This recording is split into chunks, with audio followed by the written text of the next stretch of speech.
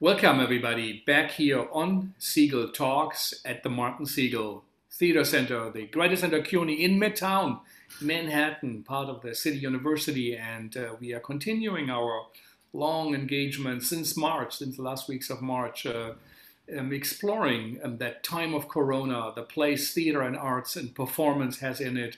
And we listen to the voices of artists and the workers in the vineyard of theater. After our break in September, we went back and enlarged a little bit our view. We had sessions already on dramaturgy, on theater of the real, documentary theater with Carol Martin. We're talking to producers, curators, and we think these are artists, theater artists in that definition of Joseph Beuys, of an enlarged understanding what we are doing, and I think what Diane Taylor always reminded us, that what is performance art has many, many roots, and what is performance art in theater and how it's created and put together also has many, many members of a team, and they are all of significance. With us today, we have someone I think is a very significant voice, an important voice, and also in a way a unique voice within the field of research of theater. Bertie Ferdman. She is here with us, and she herself is a practitioner. Started out with physical theater, if I understand and remember right, also with clowning, but then went into a field that perhaps called her more, which is the research, and also thinking about the field of theater performance, the philosophy of it, but also her true love to teach and to discuss and engage in a discourse with theater artists, but also with students and people. So here a little bit about her. Betty, first, thank you for joining us. It's great that you could take time out, even at the end of the semester. I know how hard it is. Bertie is an associate professor at the Borough Manhattan Community College, BMCC, and she also teaches at the Columbia University School of the Arts. And I hear from many people how brilliant your work there is and how influential it is. She researched on the field of site-based performance, which is an interesting word, urban dramaturgies and curating performance, the idea who curates, who is the curator, why do they do what. So things also we, in a way, here focus on. She has some significant publication, the Bloomsbury Handbook to Performance Art. She did together with Joanna Sukic, off-sites, contemporary performance, beyond site-specific, and I think this is what we will talk about, a very significant look, I think, on that very important field that defines, in a way, contemporary theater, and also many, many other things, curating live arts, critical perspective, essays, conversation on theater, on theory and practice, and she has been published in TDR, the great TDR, PAJ, the wonderful one, HowlRound, actually here, and also Theater Journal, Theater Survey, everything, performance research.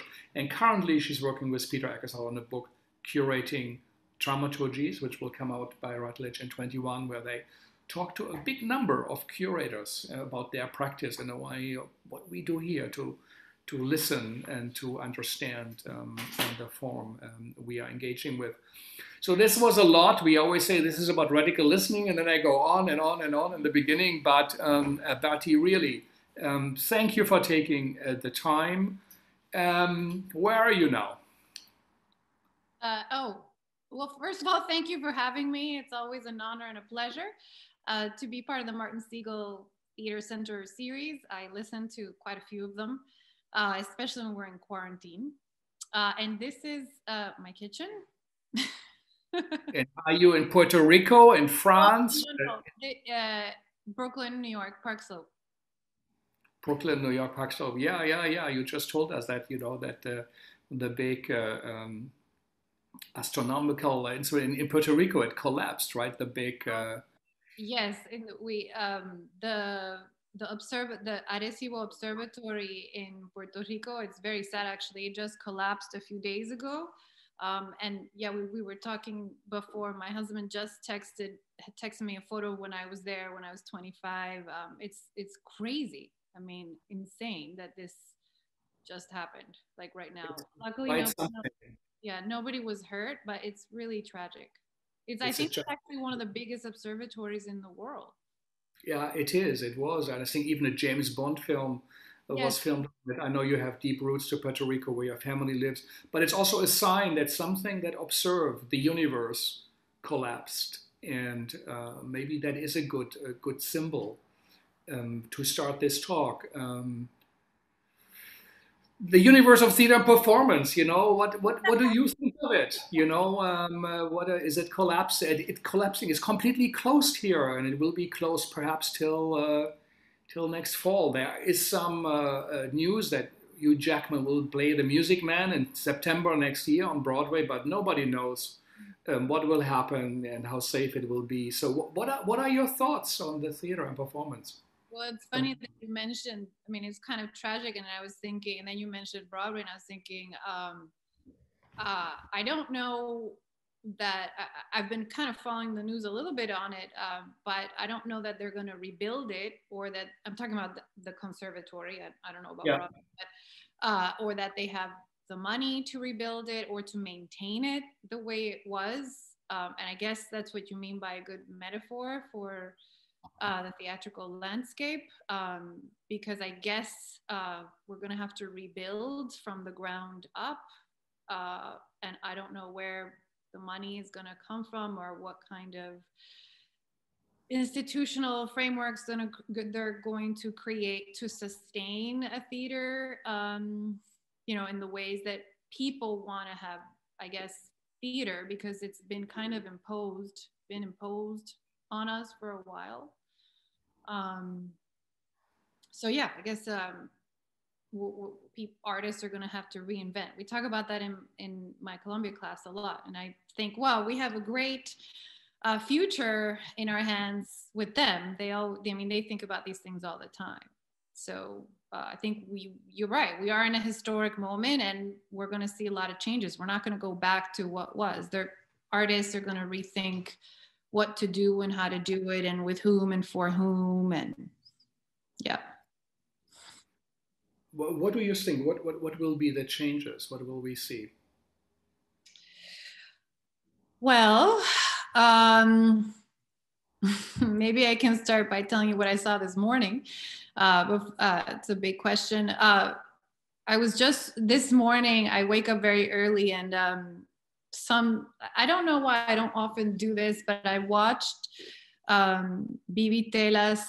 She's an Argentine director doing biodrama, and they were supposed to premiere Blood Wedding, Bodas de Sangre, with Cecilia Roth and a very kind of famous ensemble. I think it was back in, I don't remember, a few months ago, and obviously they couldn't do it. So they came up with, I don't know how they quarantined the actors, but they're doing it in 3 parts, and it was incredible. It wasn't film, but it wasn't theater. It was something that they did on their own on the stage that was very, very intimate. And yet it's recorded. We can all watch it. So I watched it because I want to see it live. The part 2 is coming out. I think it's Saturday, tomorrow. Today, Friday, yeah. So I wanted to make sure I saw part 1. And going back to your bigger question about what it's going to be, I just think that people are going to have to use the what's available to them, and they're going to have to go off site. They're going to have to use theaters in new ways, use spaces in new ways, engage with their own communities, and find ways of being more human, even through technology. It was incredibly human, this performance. Yeah, it was very honest. It's funny, there's nothing fake about it, which is, well, I don't know how much you want me to talk, but I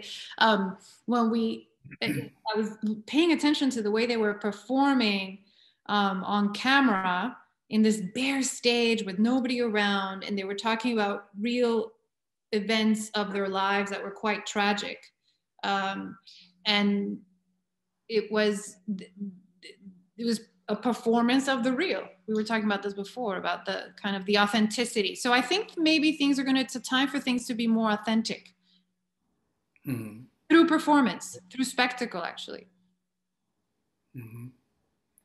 Yeah, that somehow our radar of detecting what's real, what's not, what is essential, what's important is being, it's going to be function on a better software. Your book Offsites, in a way, dealt and looked at that field in a way you anticipated. Perhaps one could even say, this field what is now being practiced by. We've talked over 100 theater artists, 150 actually, 180, and the production that were done in a way would fall most probably under your category, what you created, that idea of the off-site. Tell us a little bit, what is that, and why do you think this is important? Why should we read your book? Well, I don't know if you should or shouldn't read my book, but I definitely think that the notion of offsites, it's incredibly important to the history of theater and performance. I mean, first of all, theater with a capital T is an invented notion that comes from Western settler colonialism, that kind of stems from the history of European theater as they created it and kind of settled it around the world. And that's not the notion of performance at all, as it was invented by humans. The notion of storytelling, embodiment, and celebration and being together has been going on since Homo sapiens existed, and it's always been done off-site. There's no building, proscenium stage, fourth wall. The notion of wanting to engage with others in an authentic human way is a human need, and the artists for so long, of course in the book I'm engaging with the notion of site specificity. So I'm engaging with it through histories of visual art discourse, which come from minimalist art, because they're so obsessed with the autonomous realm of the artwork being separate from reality. And then that, kind of gets all enmeshed with minimalist sculpture, when you have to have the spectator kind of interact with that work. And then coming from theater, where artists for so long have been doing things, of course, outside of theater buildings, but also engaging with real life, with new ways of viewing, seeing, spectating, not necessarily having a separation. I mean, and just in this century, thinking about invisible theater, Boalian notions of spect-actorship or spect participation. And so the notion of offsites, it's not really new. It's just it's ways that artists want to engage with authentic ways of being in community, not necessarily always architectural, although that might be a component, but not always. And you were asking me, I think, I don't want to miss the last part of the question. I think you were asking me about the term. Offsites simply has to do, because I've seen so many performances that happen to be outside of theaters, but they're all super, super different. And so I was trying to understand how were artists doing it? It wasn't just that I want to go see a show in a hotel and I don't know, there's a show in a hotel. It could very well be that there's different forms of engagement. And so or somebody was, creating a new way of merging reality, real life with actors, with fiction, and those worlds would blend. So I was looking really at, all these different approaches to site specificity, what you were saying in the beginning about site base. So the term off was kind of like, oh, I'm so off it, I'm off site, I'm so done. But really it's more about an offness, where the term off site is like, oh guys, I'm going to work off site. And that's really actually relevant to today, where we're always off site, but we're always on, we can never so it's kind of a conundrum between being here and there at the same time. I say this in the intro to the book. My family are immigrants, or for example, I was born and raised in Puerto Rico. My family's from Argentina. I live in America, in the US. So I'm never quite whole. I'm always here and there at the same time. And that's really something I saw throughout the pieces. I was seeing how artists were engaging with space, place, and its historical and socio-political context, but at the same time, wanting to kind of unveil something that's hidden. So it's like that here and there at the same time, a notion of like never quite a whole, always incomplete. To answer Yeah. all of that. Yeah, yeah. No, I think with so many artists or curators, producers, we talk when we say, you know, what is changing, what are we focusing on, and I think there is that turn to that authenticity, that theater of the real. There is the audience participation in that kind of socially engaged art, but there also was the work people point out the relation to community and to the places, the spaces outside what we would call the black box, the Italian style theater. Milo Rouse said, my idea for this fall is, and this in the coming spring, let's not do anything inside the theater. What examples have you watched? We say this is an interesting way. Of course, it's a multiplicity of engagements, but maybe tell us a bit about productions and you have seen or you have looked at. You feel this they found something. Well, I could think of a couple.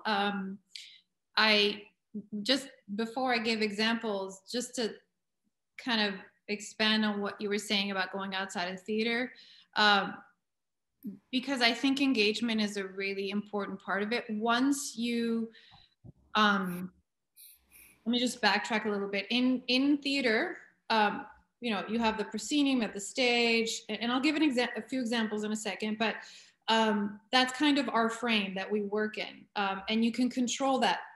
And that's the same with, you know, what we might call in visual art, the painting, where, you know, you frame it and it's plop. And it's the objective is to kind of get rid of everything else. It's very anti-Brechtian, right? You're like hiding everything that's behind. And so that's where Brecht came in. He wanted to kind of unveil the apparatus that was making that function, as what was happening with the incursion of the spectatorship, engaging with sculpture, let's just say in visual art history.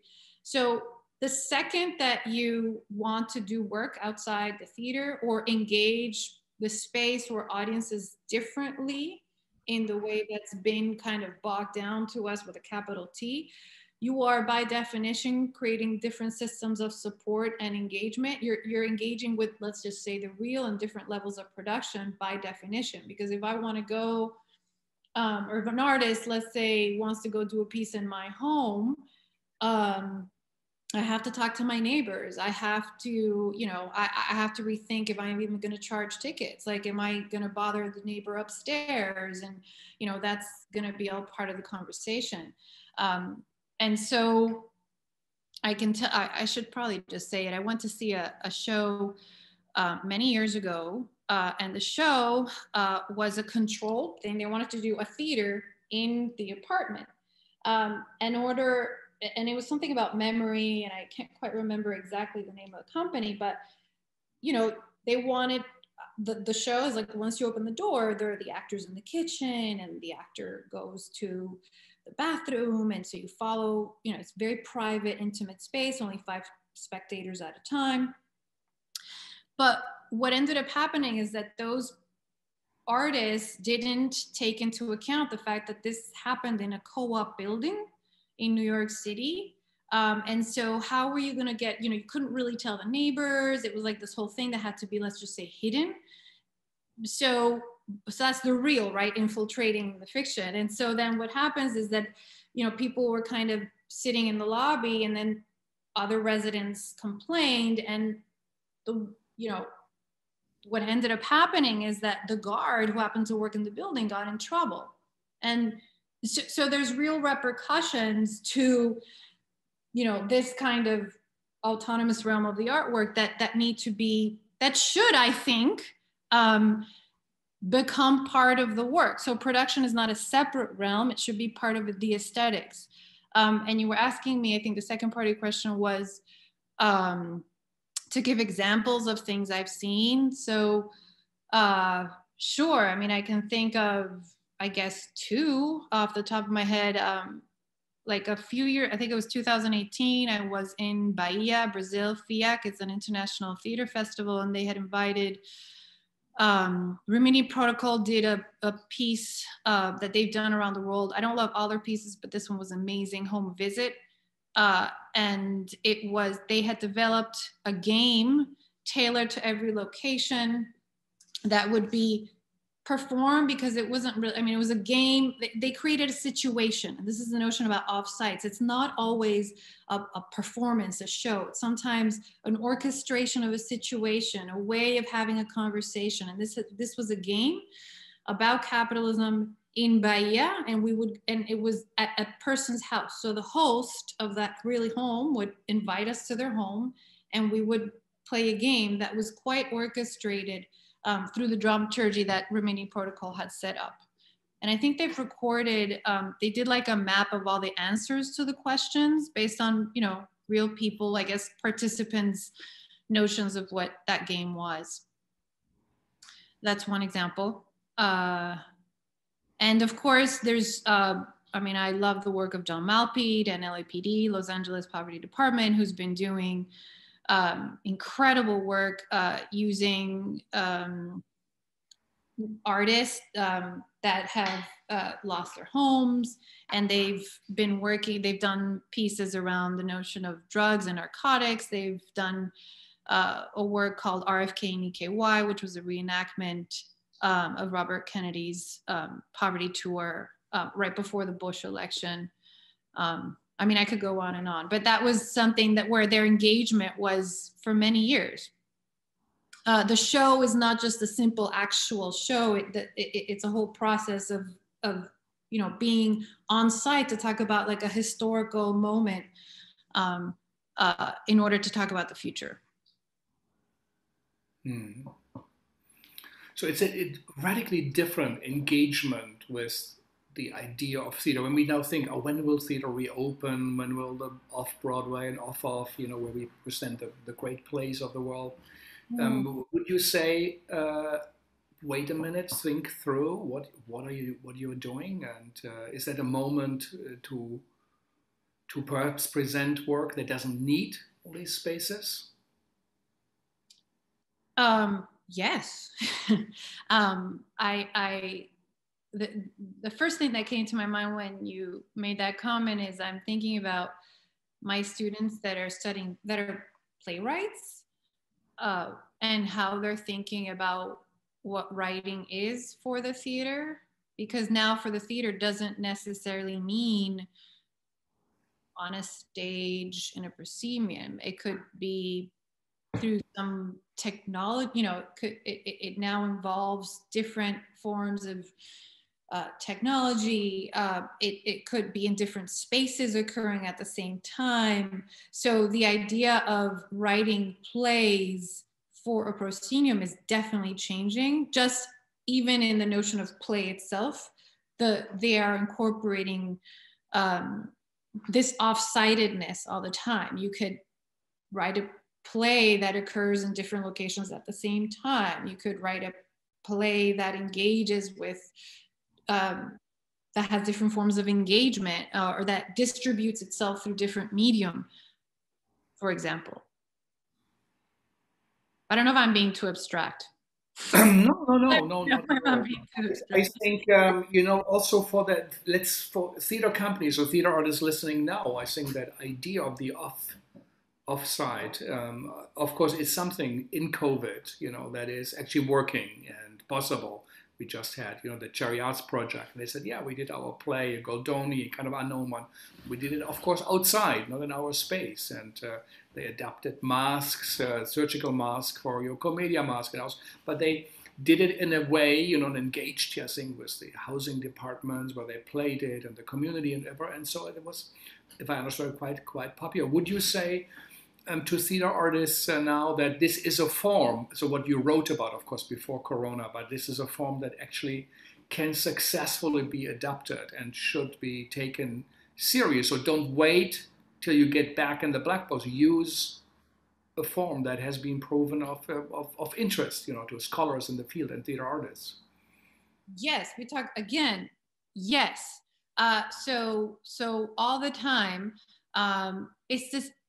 If you are taking for granted that theater, you know, means this, and you don't question the form, then we're going to be stuck with the same thing all the time. But that's the beauty of art, is that it's not just about the content, it's about the form. And so, why do do you need an audience member? How many do you need? Where do they have to be? How are you going to engage with them?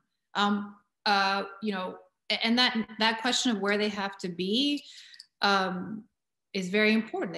You could be in many places at the same time now, which has to do with distribution of your, it could be filmed or not filmed. I mean, I'm going like this because you're far away and I'm here. So in other words, the thinking about the theater is what you're saying about Milorá, like it's really a whole event. It's about dramaturgy is now implicated into the event of theater. So questioning every single facet of that is very important, which just in architecture is just one part of it, because the notion of sightedness is not just physical, like I'm at this site working.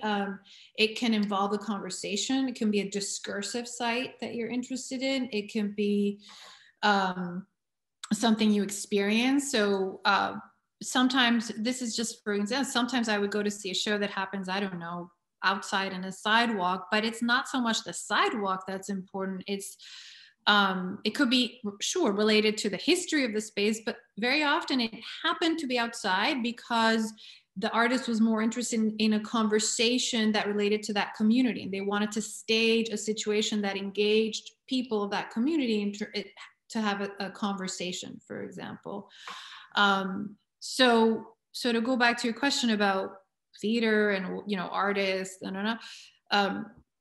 yes, it's a whole event. I remember being at a panel a long time ago on at APAP of all places.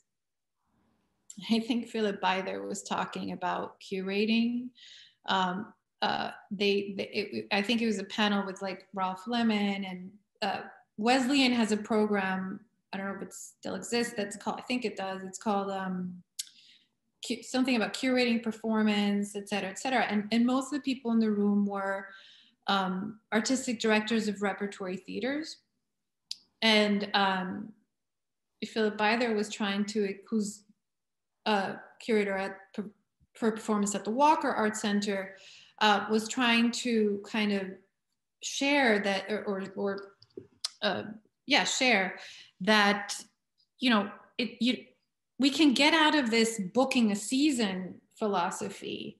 Why not have one show all year that's durational in time? Or, why not, like the national, I mean, he wasn't saying it, but for example, National Theatre of Scotland is a theatre without walls. So was the Foundry, by the way, they just finished with their last project, which was a book.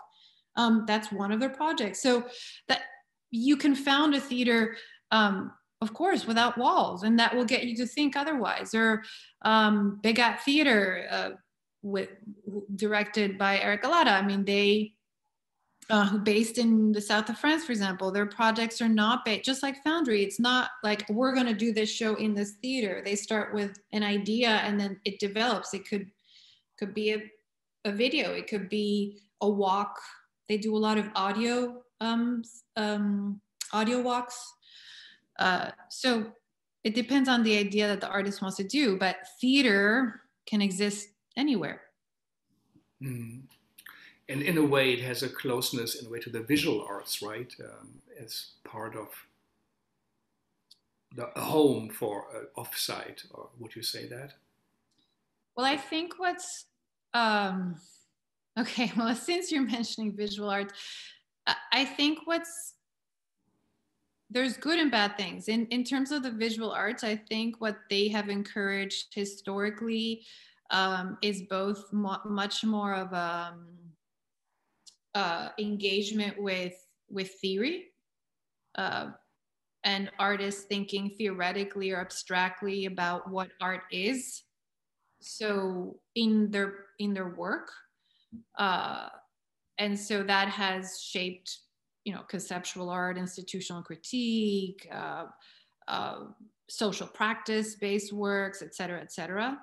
But on the other hand, I think we're at wonderful advantage in the theater part of it, because our work is people-based, it is communal-based, it is social practice by definition. So all these kind of new forms, and I say new because, you know, in the visual arts, whether they call it ephemeral practices or, you know, that's what we're good at.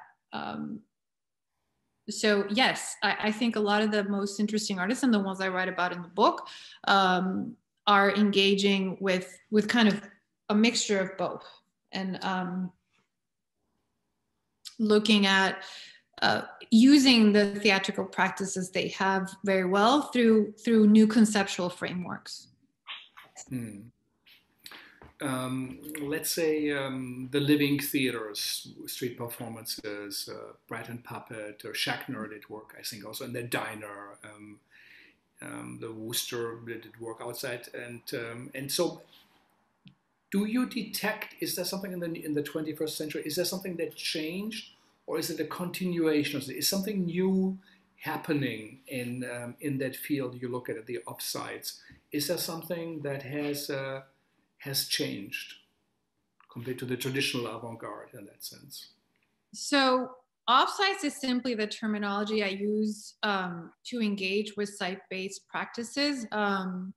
But yes, site-based practices have changed a lot especially since the 80s. That's the first time I kind of heard it.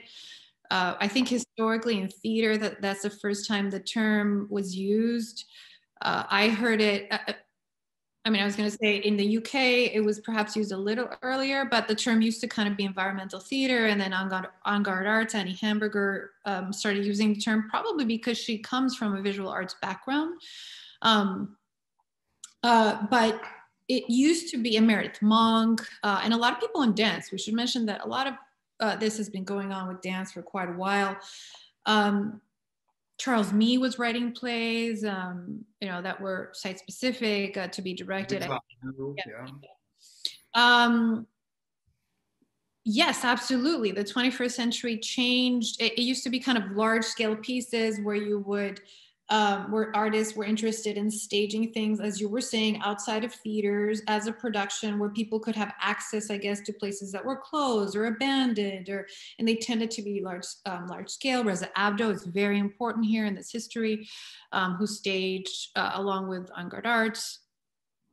Father was a Peculiar Man in the 90s. So that was, you know, big then. And absolutely, we've gone through right now, especially in the last 10 years, kind of more intimate performances, no sets, using, I mean, for lack of a better word, like the real life. So for example, I saw a piece by Big At Theater, directed by Eric Lata, that was Hidden Stories, where you kind of followed it. It was not long ago here, but it was created a while back, and I saw it not in Fort Greene, downtown Brooklyn, where I think there were like 5 actors, and you put on headphones and you individually kind of observed the inner world of these performers, and they would go. Anybody else in the neighborhood wouldn't know that a performance was going on, because they just kind of blended in unless you had the headphones. I hope you're understanding what I'm trying to say. And the other one was Anne Hampton's. Well, also Rotozaza that the Foundry produced in a cafe. And Anne Hampton did the library piece. I think PS 122 produced that in a library. So actually, the library one is a really good example of, it was just 2 audience members at a time. You would go to a library, they would give you a headphone, and they go through this kind of staging of books by yourself, and the library becomes your stage, and it's a form of invisible theater. Nobody else, you're in a show. There's no actors, you're your own performer. And so I hope you're seeing, so the shift went from kind of experimental staging practices to more experiential situations created by the artists. Yeah. that are sometimes more invisible, and more of an infiltration of the real and fiction in that sense. So, and in that sense, since you mentioned visual art, I think that there was much more of an engagement or fluidity between what was going on in the visual arts and what was going on theatrically. I mean, you make a clear distinction between site-specific and off-site. Maybe tell us a little bit why you felt it needed an update, that field or the term for it. So, okay. I just want to make it clear, I'm not like categorizing something as offsite or not offsite. I was simply using the approach offsite, being here and there at the same time, like introducing a kind of offness to contemporary practices that move beyond the site specific.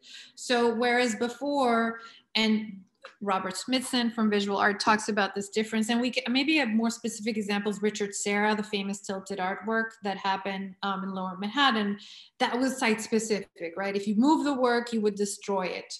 But we've gone much more than that. Even visual arts, you can have site-based work that tours, and it's the artist that travels, or you have pieces that are made locally at different places. So the notion of sightedness went from being very grounded. Mi Won Kwon talks about this in Visual Art History. Her book is precisely about that, but coming from visual arts. And in theater, so we go from site specificity to site-based practices but again, that don't prioritize location or architecture necessarily as the most important part. So to give you an example, I'm going back to John Malpede, who did the piece RFK and EKY. Yes, LAPD had to do that piece. Oh my God, in Kentucky, Eastern Kentucky, RFK, EKY, right? Because that's where, but, and of course it's site specific because you cannot not do it anywhere else. But the engagement, the participatory element, the durational component, the way you engage with the piece, those are just as important, if not more. And the off-sightedness, in that chapter, I just talk about temporalities, the notion of time, because by using that site, he's bringing us to an off time, like engaging with a different time in order to move forward. So playing that, I'm just using the word off sites as a way to kind of recognize the varied approaches that artists are using when they're engaging with site in this conceptual way. Yeah. Yeah, no, that is a big contribution. And by the way, John Malpede is the brother of Karen Malpede, the playwright. Quite a theatrical family. Yes, I really admired also the work for decades, what they have done, and works, highlighting, the complex history of immigration and the political fights for civil rights, and how they were able to they recreated the march, right? It had some actors representing Kennedy, but also civil rights, and they went through the landscape, through the towns, and when it comes to validation, I think with plays there are the Tonys, there are the Obies, and this and that. This is what we've been taught and what people achieve for. In the off-site world, I think it's more complicated, right? It doesn't have a real footing, or even now in academia, I think you're one of the very few writing about it. There are, of course, others, but also in producing. I know Andrew Kircher, who is also studied at the Graduate Center and was hired at the Public Theater because they found out we know how to produce a play, but they had no idea how to produce, something that's off the site. And a Rimini Protocol came to the Brooklyn Public Library for the Under the Radar, and they thought, oh, they have Wi-Fi at the library. Of course, that's fine. We can chat to it. And Rimini said, no, this is not professional. Of course, this will not work. And also, there were complications with it. So, so that whole field is complicated in a way, and that's perhaps why it is not as much in the center as it should be. Do you think? that from observing the field, is it a wave that's going away? Do you think we will see more work, especially now in COVID time, or do you think it will not gain as strong a foothold, perhaps, as the forms of theater we are traditionally look at? Okay, so the short answer to your question is yes, it's gonna only get bigger. Yes, I think theaters with a capital T, I don't know, Lincoln Center. I mean, St. Anne's Warehouse has been, engaging with this, but BAM actually the engage a lot with offsite performance, but more and more theaters will have to go out and look for not only new spaces, because new spaces, by definition, when an artist engages with new spaces, they're engaging with new forms of theater. So it's just going to get bigger and bigger, and not in scale, I mean in the amount of artists looking for new ways of engaging with theater practice. And yeah, institutions are going to have to accommodate and therefore change their producing dramaturgies or the way they produce. It goes hand in hand. Aesthetics and production are not, again, separate things, as Annie Hamburger has kind of shown from Agro Arts, or even Melanie Joseph from the Foundry Theater. But what's important about your question, besides the fact that, yes, this is just going to get more, I don't know, bigger, yeah, more artists are going to engage more with this kind of work, is that questioning more what theater with a capital T is and inventing new forms. And by the way, as Cantor said, you have to get out of theater in order to make theater, or invent new forms of theater. Sometimes you have to kind of get out of the medium in order to discover what it is, to see it or look at it differently from a different angle. But this is going to have a huge impact. And this is why I got into writing about curating and producing, because especially with curating practices, and going back to what I said before about, you can't just like think of it like, oh, I'm going to book my season, this play, then this play, then this play. You have to shift the way that what events are and who they're for and who are you inviting, it's not, and this actually has to do with the diversity question and the whole notion of rethinking our institutions and who they're for, because it's not about bringing this diverse Black playwright into your company. You have to reshift, like, who is the institution really representing? It's not fixing a thing with a band-aid. You have to like heal from the inside, from, you know what I'm saying? And so this is that moment. Corona is gonna have to do that, because it has shown, for lack of a better word, like how unequal, and unsustainable the system is. Mm-hmm. And short answer to your question. And also not functioning, right? The big houses are closed.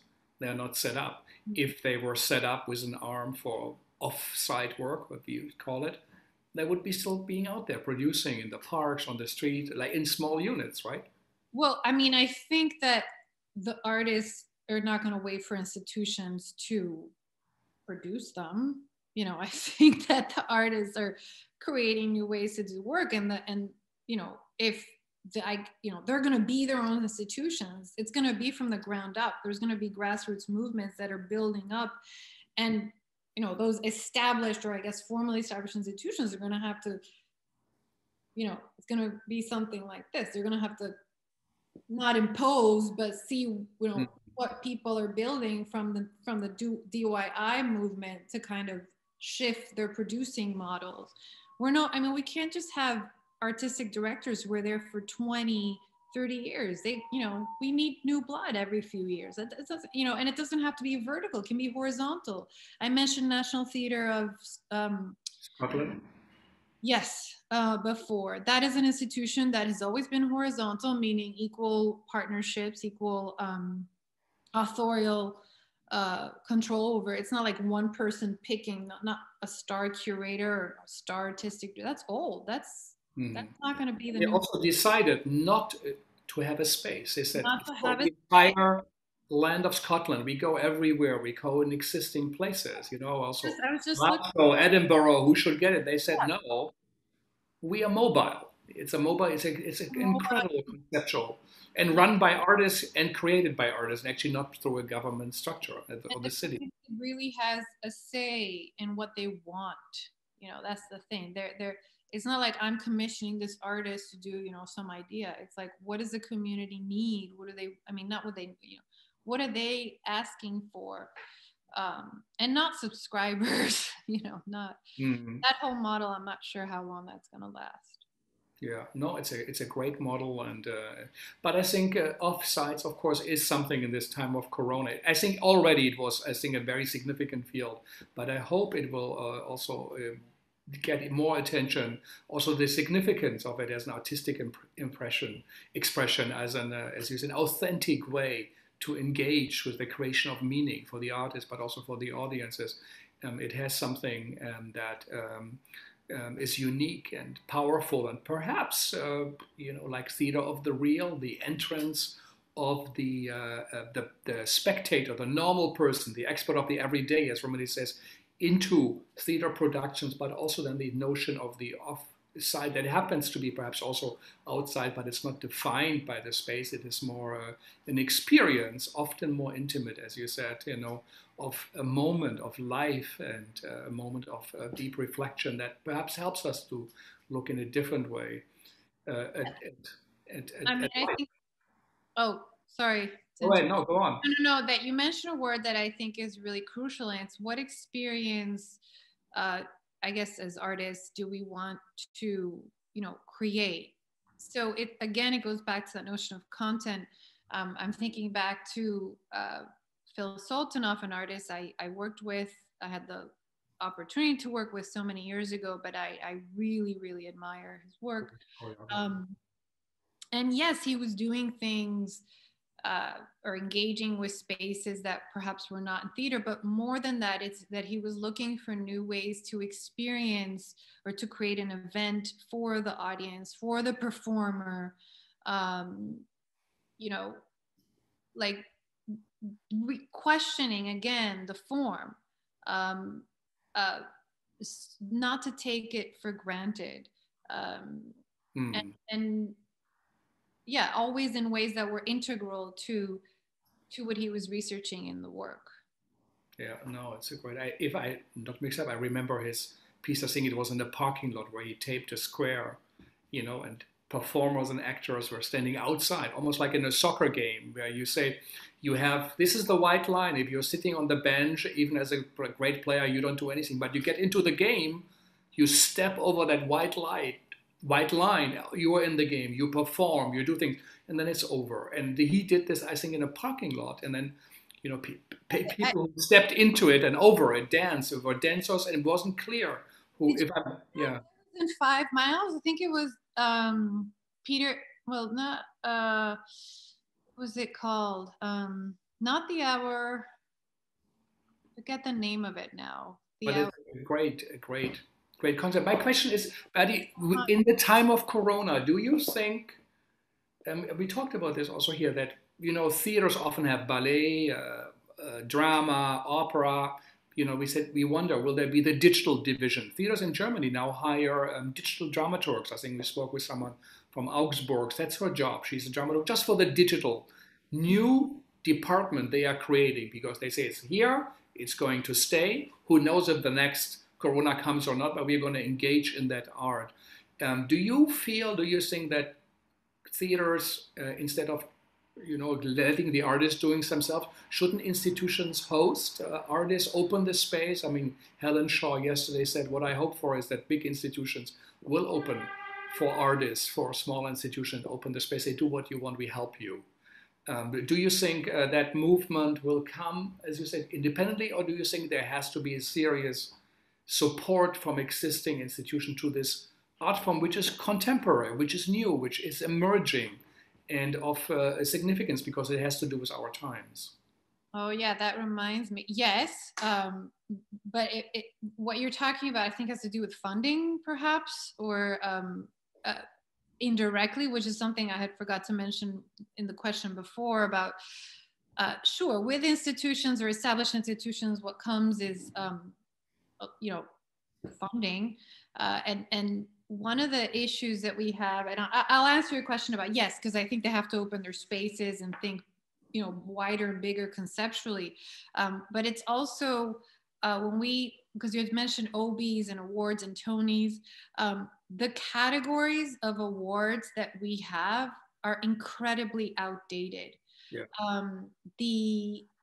Because they're so compartmentalized about you know who a theater artist is, that they don't take into account in their interdisciplinarity of what contemporary theater has become, and that has to do also with the judges, you know, who are hired for the, or whatever, or who represent, you know, whether they're playwrights or not. Or, I mean, I've been in panels where I'm the only theater person and everybody else comes from visual art, and unless that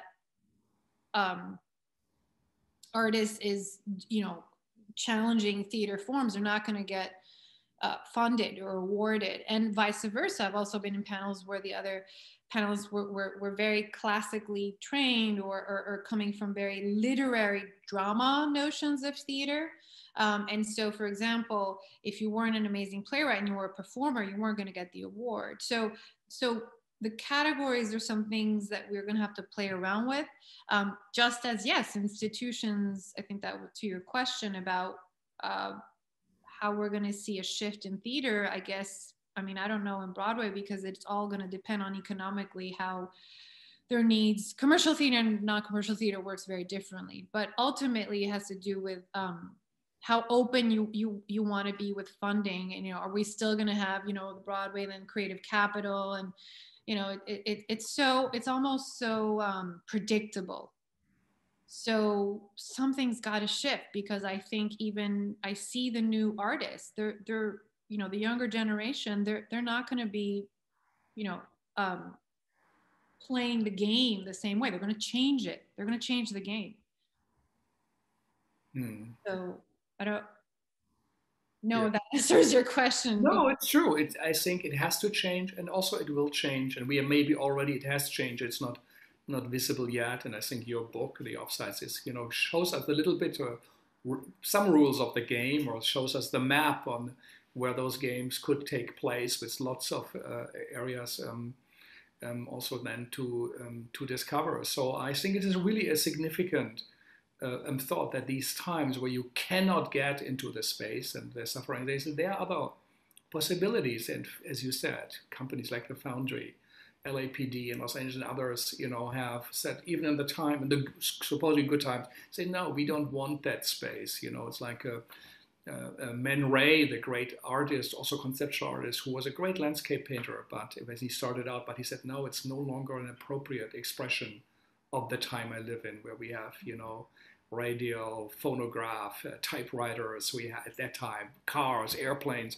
He said, you know, we have to be different. And he moved, you know, into the solarization and installation and the abstract art as an expression that is connected to the time. And I think this is, after all, what art has to be doing. It has to help us to create meaning and, in a way, prepare us also for all the changes and make us comfortable with it and see what is good about it, what hasn't been there before, while, of course, also preserving existing forms.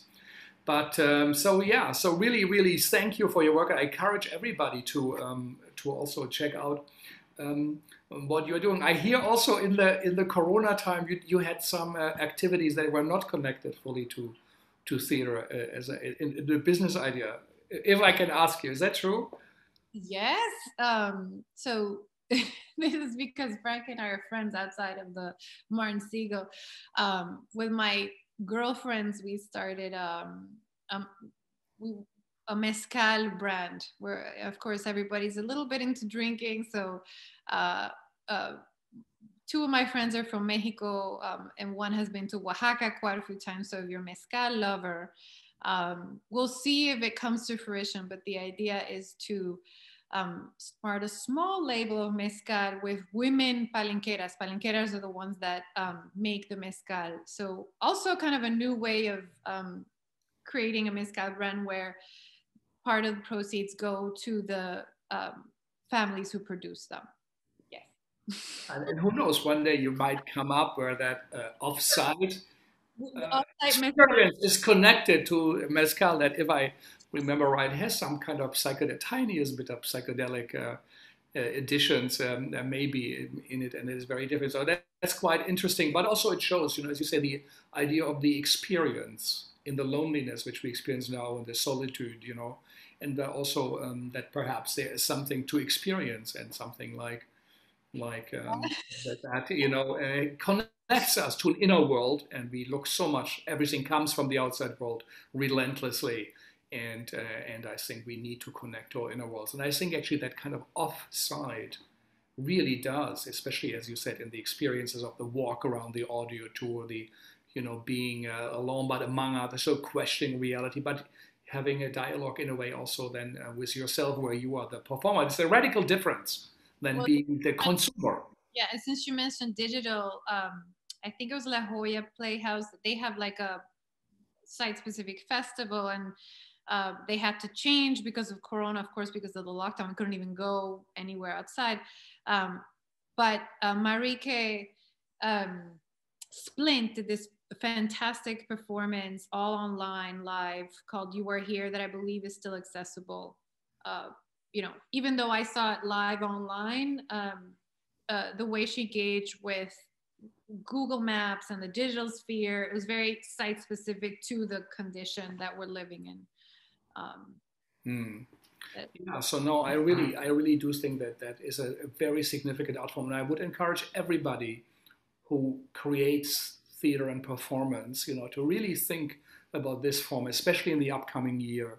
We need, there's a thirst, a hunger, a necessity, as for me and many others, to see work, engage with it, to have this kind of, someone said the word apocalypsis. Calypsis really means revelation in the original meaning of the divine on the earth, or something, that we take the lid of something. So to reveal to us also the mysteries and the miracles of life, as John Cage said about his art.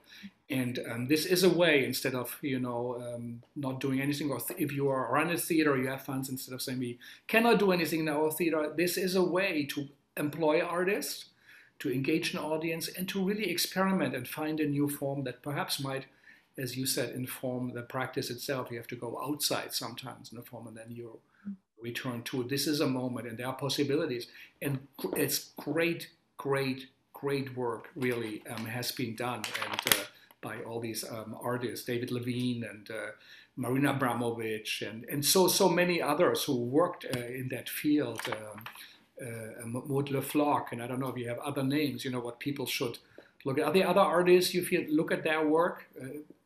Well, like I Marika Splint's piece, "You Are Here," is fantastic.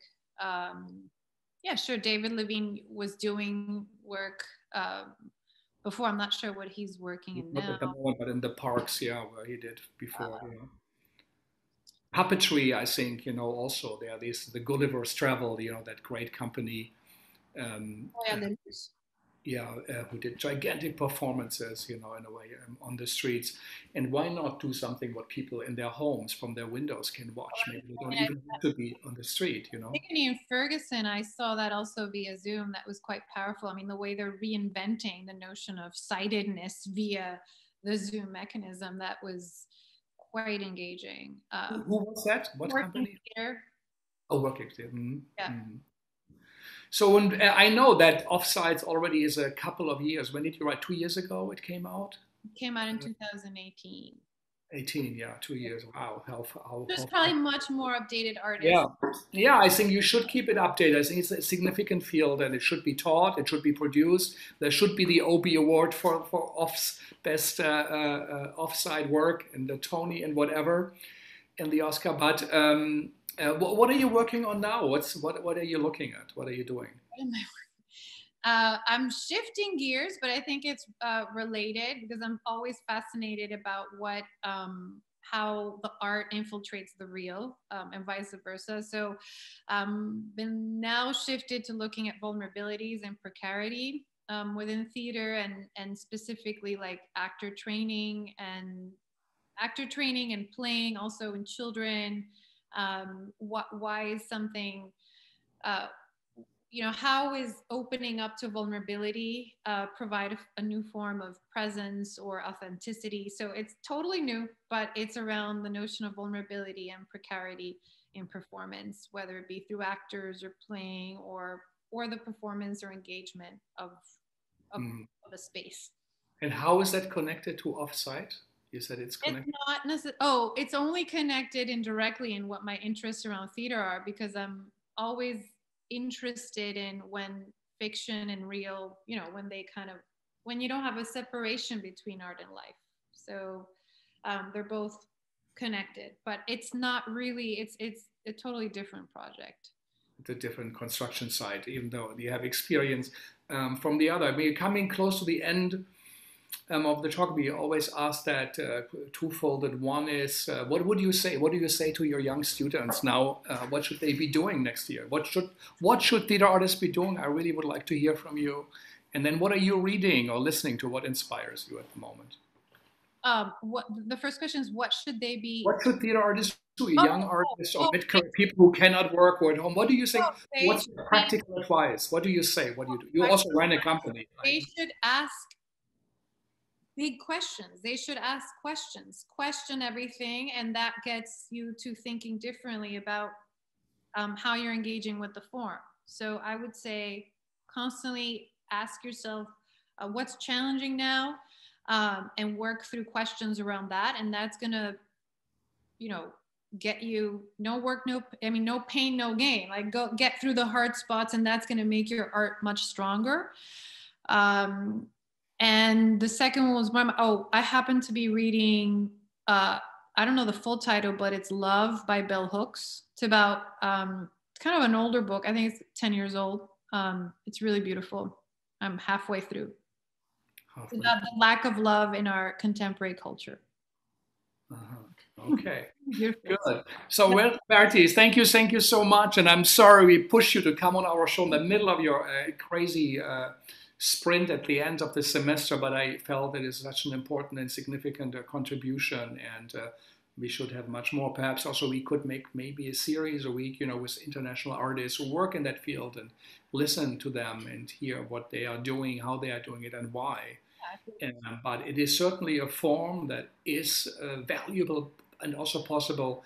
And in that time we live in at the moment, it has some answers. It found something in it. But as you said, it has a very, very long tradition. It's morphing, of course, into different contexts, forms, and shapes. But it is something that is possible, doable, and also, I think, necessary at the moment. So thank you for highlighting it with us. Thank you for writing the book and for researching and giving attention to the field, and that you also did this. I know there are so many dissertation things about the contemporary American playwrights and Kushner, and you've said, no, I'm going to work on that. That is important, and you focused on that very early on, and I think it proved to be of significance and importance. So really, thank you. Thanks for having me. HowlRound, for hosting us, and we're going to see all of you next week, and have a great weekend, and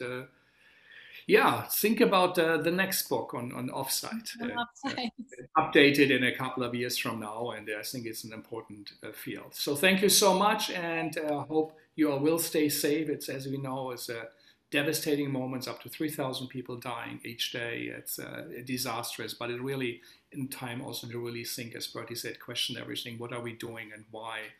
And it is an important time. We have Alejo Gantner with us next week, who will talk about producing, curating. He did the great PS 122 stand was with the Onassis Foundation. And then we have Hilary Miller, who will talk with us about the time when New York City also experienced a terrible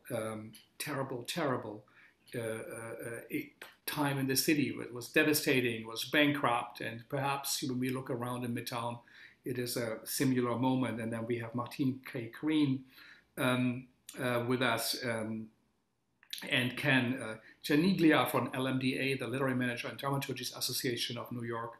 of the Americas, and we will hear about their work, what is going on, and also they did a lot of outreach to Mexico and the work in dramaturgs in this field, where your discourse also really matters so much when it comes to curation and the offsites and really looking at the structures of theater. And as you said, we cannot forget what Brecht said and Hannah Müller. A theater itself represents as government, a structure, the powers at be, and we also have to be critical of it, or at least be aware of it, and not just feeding the machine, but also questioning it. And then if we do this, as Hannah Müller said, without criticizing it, it's treason to the original idea of theater and the performance, where we work through problems as complex issues in society, in our lives, in our families, in our communities. So it is actually of, I think, essential importance. So thank you all. Sorry if I talk too much today, because I'm very passionate about this field. Also, it's an important one, and I hope this was a contribution to also highlight it. Thank you so much, Bertie, and Frank. Thank you.